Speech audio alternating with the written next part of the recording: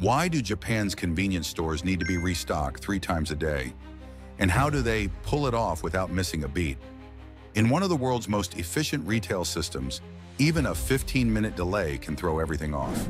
Today, we're unpacking the logistics machine behind Japan's Konbini, from real-time data to last-mile miracles.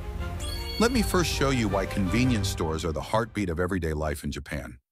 Japan has over 50,000 convenience stores, known locally as Konbini. Open 24/7, these stores are an essential part of daily life. People rely on them for everything from meals and drinks to bill payments, ATM withdrawals, and printing services. Each store is small, averaging about 100 square meters, but stocks around 3,000 products. Fresh bento, sandwiches, rice balls, and seasonal items are replenished throughout the day. Because of high customer turnover and limited shelf space, these stores can't afford to overstock or run out. That's why most Konbini are restocked 3 times a day, once early in the morning, once mid-afternoon, and once late at night. Ever wondered how Japan's convenience stores always feel freshly stocked? Here's the secret. These frequent restocks aren't random. Deliveries are carefully scheduled in categories: refrigerated goods, frozen items, and shelf-stable products. Some stores even receive separate deliveries for newspapers and magazines. Each product category is assigned its own delivery run, and each run is timed based on when the products are likely to sell. For example, fresh bread and coffee arrive in the morning, while bentos and dinner items arrive closer to evening. This keeps the store fresh, relevant, and responsive to daily demand. Now I know you're curious, who's making sure those shelves never go empty? Behind every Konbini is a network of temperature-controlled distribution centers that serve hundreds of stores. Products arrive, get sorted into store-specific orders, and are loaded onto trucks that operate on delivery windows as short as 15 minutes.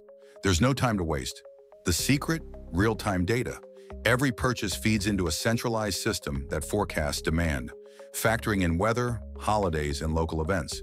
It's called micro-merchandising, and it ensures each store gets exactly what it needs. No more, no less. Now, how do they manage last-mile delivery with such speed and efficiency?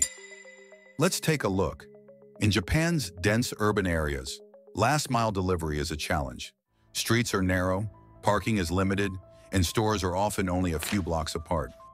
To handle this, delivery trucks are smaller and highly maneuverable. Routes are optimized down to the minute.